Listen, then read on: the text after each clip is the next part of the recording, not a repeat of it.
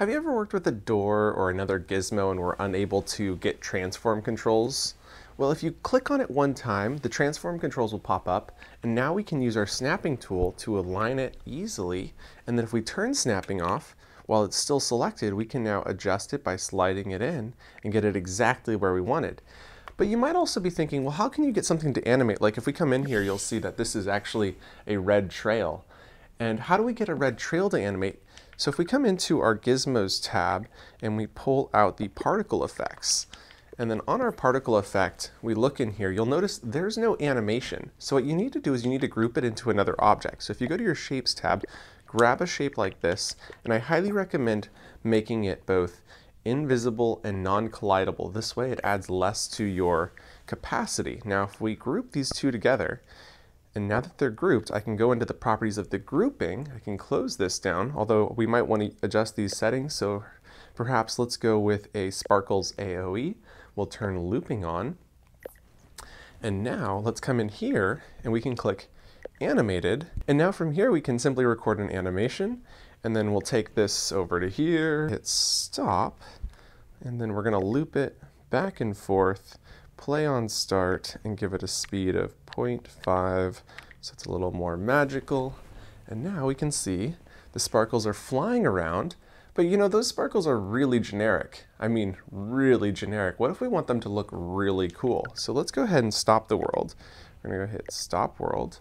And now if we come into our sparkles object, so we'll go into the properties, we'll go into the object, we'll click on this one, and now we have transform controls on this. But not only can you slide and move it around, you can actually scale it too. And if you scale this, oh, you know what? They do not look scaled. Perhaps there's another method to get them to scale.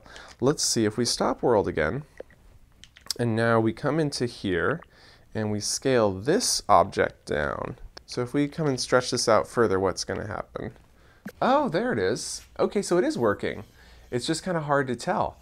Yeah, so there you go. Now all of these visual effects can have really unique takes on what was originally defined as the only option. But that doesn't just apply to visual effects elements. Maybe it's the most useful, but you could do that with a door too. I've grabbed a copy of this door, and now let's go ahead and select it. And note that you can make this door really skinny. You can make this door really small. You could make this door really flat. We could even potentially make this look like it's a tablet and then have it as something you could move around because it's got this really nice glow.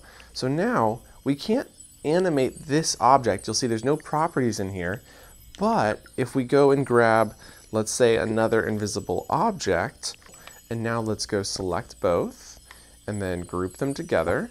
And to group, you put your hand inside the selection of two objects and press to the left to group.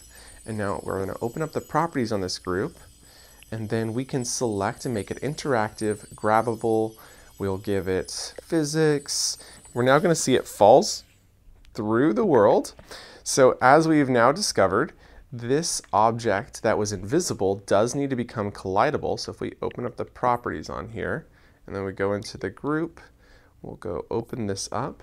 And so this is going to define where the object can be interacted with. So let's make it collidable. And then let's also select it, scale it down here, scale it up here so it fills this entire space. And now we've got perfect. And now we'll go ahead and unselect it, and then we'll exit the grouping.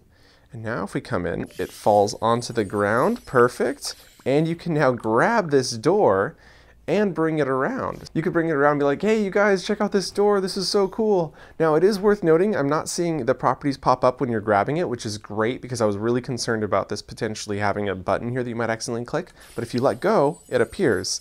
So this might not be the right size for a door. You might consider putting a stand on it so you can like walk it around and then let it go and it goes on a stand. But it does work. It's really neat. And this is just the beginning of the possibilities. I mean, this kind of does feel like a tablet, right? Like imagine you took a screenshot in one of the worlds and then you made an object that was grabbable and then the door popped in. There's definitely a lot of possibilities here, and I look forward to seeing what you guys create. If you have any questions, don't hesitate to ask, and I look forward to seeing you in the next one. Bye!